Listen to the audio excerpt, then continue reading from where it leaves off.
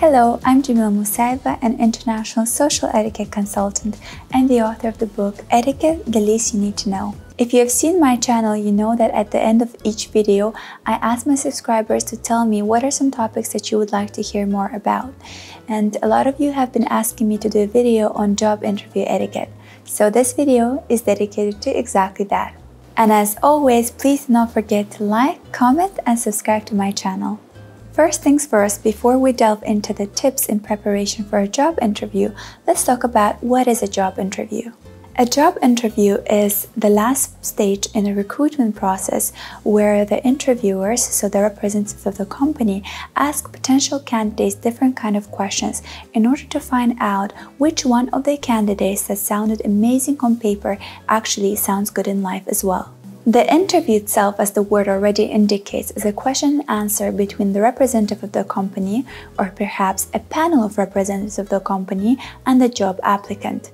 This is a very important moment, a life-deciding moment, because the way the interview goes can decide whether or not the job applicant is actually going to get the job. Depending on the competitiveness of the job, of the position, there could be one or multiple interviews. So it is very important to be well prepared for every single interview that you'll be handling in the future. So make sure you sit down, take a notebook and a pen, and take notes. So why is it important to know some etiquette rules in preparation for a job interview? Primarily because knowing certain rules of behavior will help you to represent the best version of yourself when you're there, nervous, entering the room of people that are there to judge you. You're naturally very nervous entering that room, and so you're thinking about what you're going to say, how you're going to represent your credentials, how you're going to talk about your accomplishments. So on top of that, having to think of how to behave, what to do, what to say is too much. So when you know the proper etiquette rules, that will take away the extra anxiety that you have, and you will just focus on how to present my credentials and how to talk about my accomplishments. Furthermore, when you have applied for a job and you have been invited for a job interview, think that there are several other candidates that have already made through the last stage as well, and they're also invited for a job interview, and that interview will decide who's going to get the job. So essentially what happens that people on the same level with the same diplomas, more or less the same credentials and accomplishments, are working to get one position. So the one thing that will make you look apart or stand out from the rest of the crowd is how well you represent yourself, how well you behave yourself at that interview, how well you show yourself at that interview. So that is when etiquette comes handy. To prove this point, I want to bring you a quote by Clarence Thomas, who is the US Supreme Court judge, and I've included this quote in my book as well because I simply love the message. It says, "Good manners can open doors that the best education cannot." And this is so true. In today's world, you won't really surprise much people with your amazing education and your amazing accomplishments and credentials. What really strikes people in today is how well behaved you are, how well mannered you are. So good manners certainly will open amazing doors for you. So now let's look at the certain etiquette rules that will come handy when preparing for a job interview. Rule number one is dress up. And what I mean by dressing up is dress up for the job that you want and not for the job that you apply. I love this saying, and it's so true because you have to keep in mind what are your aspirations and your goals in life. Perhaps at this point in your life, you're not able to get that particular position that you want. But when dressing up, keep in mind that dream, that aspiration of yours. When you are dressing up for the interview, that will hopefully over time take you to a certain position that you so much desire. Why is dressing up so important for a job interview? I love to draw the similarity with a superhero putting on his costume. It's the superhero that has the power, the power is within him, but that costume puts him in a right mindset and gives him the idea that he can conquer the world and save people. I think the same applies to dressing up for a job. So when you put the right suit on, the right outfit on, you have this mindset that you are ready to conquer, you're ready to represent yourself, and you're ready to achieve your dreams. So what is the right dress code for a job interview? The dress code for a job interview is business. It could be business casual or business formal, depending on what kind of company you're applying to. But to be on the safer side, if you're not sure whether it's casual or formal, stick to business formal, because that will make sure that you will come prepared and you will look the best possible way that you can. For men, that entails a good, well-ironed, well-taken care of dark suit with a nice dress t-shirt that could be white, beige, or light blue color with a nice tie that matches the suit, as well as dark formal shoes. For women, this could be, again, well-taken care of, well-ironed, dark colored suit. It could be with pants or a skirt. It could be a nice blouse with a skirt or pants with flats, perhaps kitten heels or mid-heel shoes. For both men and women, make sure you stay away from bright colors or bold designs or bold patterns, as they'll tend to distract the interviewer from you. In terms of your hair, for men and women, if you have dandruff, make sure you get rid of that, especially before the job interview day, because the dandruff will be shown on the shoulders of a dark colored suit. You want to make sure your hair is clean and looks neat. For women, you can put your hair in a ponytail or a nice bun. If you have shorter hair, or if you like to style your hair in a certain way, you can surely do that, but make sure it's not all over your face so it doesn't distract the interviewer from you and from what you're saying. Again, for men and women, make sure that your skin is clean. For men, make sure that your beard is well groomed. For women, when you're applying makeup, make sure you keep it natural. Stay away from any bold colored lipsticks or perhaps smoky eyes, because the job interview really takes place during the daytime, so your makeup should be appropriate for daytime.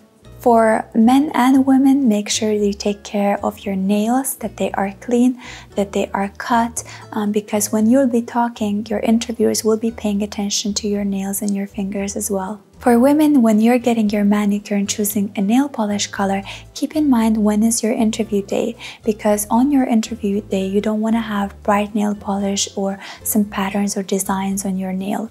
Keep it clean, keep it preferably short, and keep it to some pastel colors, preferably beige or light pink or white colors. When it comes to accessorize, make sure to keep them subtle. So for men, a watch and then perhaps an engagement ring. For women, a watch, engagement ring, a nice ring, or maybe a pair of earrings or a necklace. Whatever you choose to wear, make sure it's minimal and it doesn't distract the interviewer from you. Again, same applies to your accessories like belt. If you're wearing a belt, make sure it's not flashy. Perhaps it's not a huge logo on it. Keep it subtle and keep it neat. When it comes to one word describing your total look, and that could be the word modest. Whatever you wear, make sure that you fit that description. So neither too much of your skin is exposed or not too many flashy accessories are on you. So make sure that you look representable, formal, and modest. Speaking about dress etiquettes, take me to my second point, which is grooming, and that is particularly about taking care of your breath. Make sure you check it before entering the room to avoid any bad breath. Use chewing gums or mints, but make sure you discard them before entering the room. Because when you enter the room, you might have forgotten you have a chewing gum in your mouth, and while the interviewer is asking you questions, because you're nervous, you can mindlessly just chew the gum, which will distract the interviewer. So it's important to have a good breath, but get rid of any mint or chewing gum that you have in your mouth before entering the room. Tip number 3 is arrive on time. And when I say arrive on time, I literally mean arrive right on time. It's quite obvious why arriving late might make you look bad. A, it shows that you don't have any value for time, so you lack time management skill. So if you're not able to value time, how else are you going to be able to value other things? Also, it allocates less time to you during the interview. You know that the interviews are scheduled back to back, so if you arrive late, you have less time for yourself. You have less time to talk about yourself and to represent the best version of yourself. Oftentimes, the reason for someone being late is because they were not familiar with the place that they had to come in. So perhaps they didn't know the region or the neighborhood, or they confused the buildings. In that case, my advice for all my students is that if you have a spare day, allocate that day for checking out the venue where your interview will be held. Make sure that you allocate one day prior to the interview date to come check out the place where your interview will be held. So plan your time, look at the place, perhaps find the right building, which floor it's going to be held, and then know which kind of transportation you're going to use. Is it a bus, a taxi, or a metro? So on the day of the interview, you actually know how many minutes or perhaps hours you need to allocate for your transportation time. Arriving early is also not a good thing, especially 10 or more minutes, because when you arrive early, you put the interviewer in a very uncomfortable position. Either he or she is going over the last points that he or she is going to be asking you, or perhaps they're interviewing someone else. The interviewers usually don't like when the candidates get to see each other. So in order to avoid that uncomfortable situation, make sure you wait somewhere else. Perhaps there's a coffee shop nearby where you can stop and wait for some time, and then when the time comes, you can go to your interview venue and start your interview. Tip number 4, leave all your heavy belongings outside. That includes your umbrella, perhaps your coat, if it's winter time, a heavy bag that you have. By the assistant, you can ask him or her to take care of your belongings while you're having an interview. This is important because when you enter the room, the 7 seconds will really make an impression on the interviewer. And when you enter, you don't want to look sloppy and overburdened with extra items. Tip number 5, walk in confidently. Walk in confidently. Make sure you check out my videos on how to walk properly, smile, and in good times, I would say extend your hand for a firm handshake. In times of COVID, you might want to skip the step and just a good nod and a genuine smile will suffice. Tip number 6 is sit down when gestured to do so. This is important because you should not take your seat unless you've been gestured or said, please take your seat. Then you take your seat, you sit comfortably, make sure you maintain a very straight posture. One of the most important questions that a lot of students ask is, what do I do with my hands? Oftentimes, your hands give away your anxiety. You either touch your hair or you accessorize or you do something fidgety with your hands. Make sure you keep them either on your lap, especially when you're in the US, or if you're in Europe, make sure your hands are visible. So you might want to place your hands by the wrists at the table while talking. Tip number 7 is maintain a good eye contact. This is important to establish a rapport, a trust between you and the interviewer.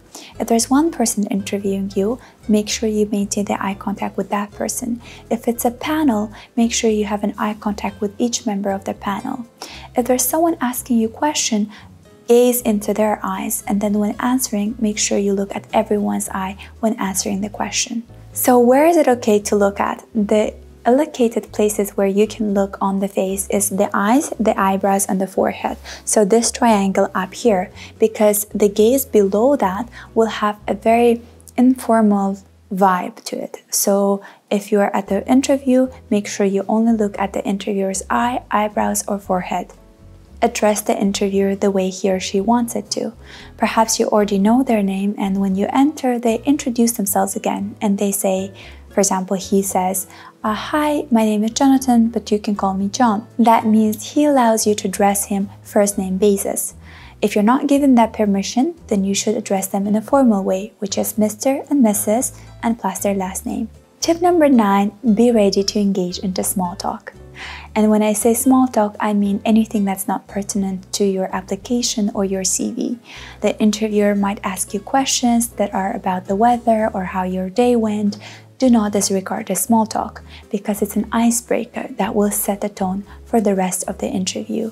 Be careful, be mindful, answer politely, and be interested in a small talk. Tip number 10, know your resume or CV by heart. What I actually mean is we tend to write our CVs years and years ago, and when you were applying to a job, you might have forgotten certain details of your job requirement, or maybe you have forgotten to look over your credentials, your accomplishments in the last 10 years.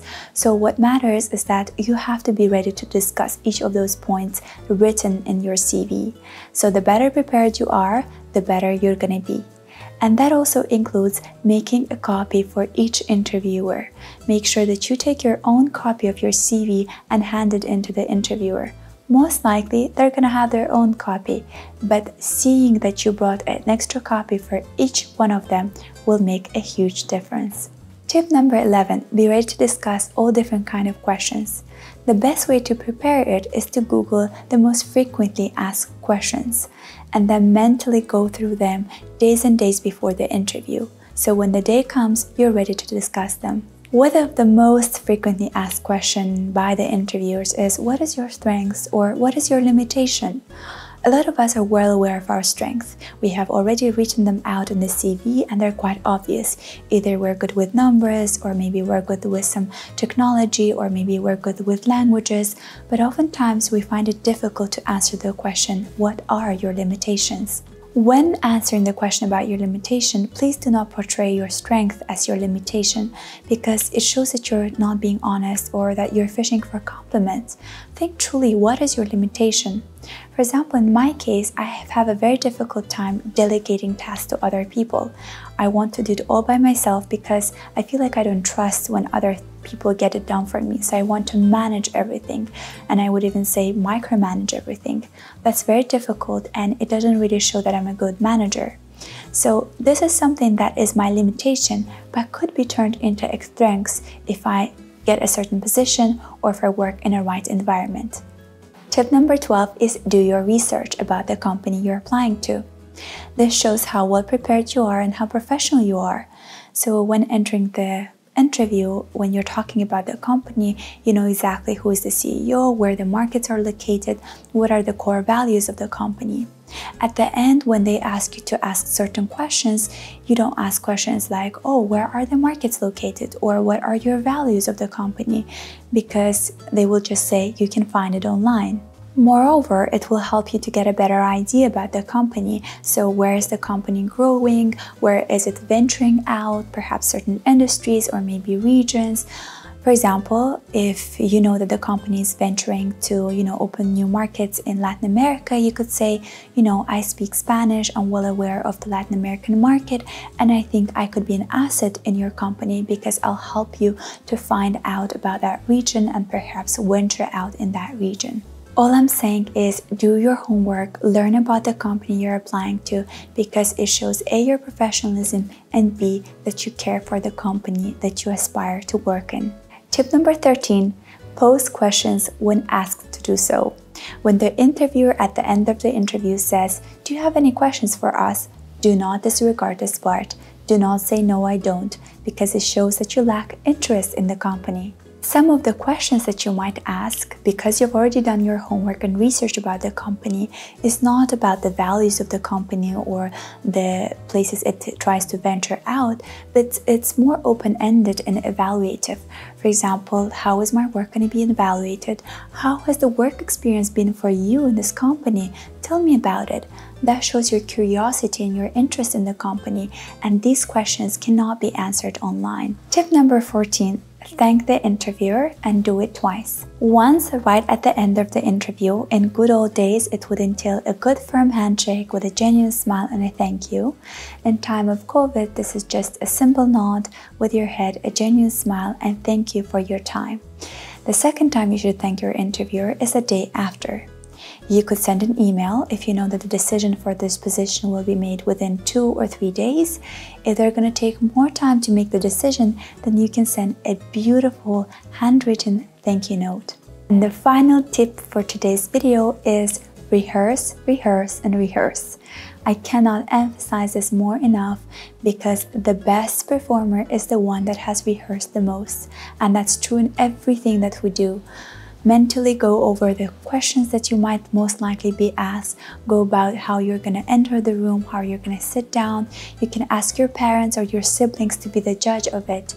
And the better you prepare, the better off you're going to be on the day of performance. Again, thank you so much for watching this video. I hope that you found these tips useful and applicable in your lives, and you put them into good use. I wish you all the best in your current careers and all the best of luck in your future endeavors, whatever they might be. Thank you again, and I'll see you next time. Bye!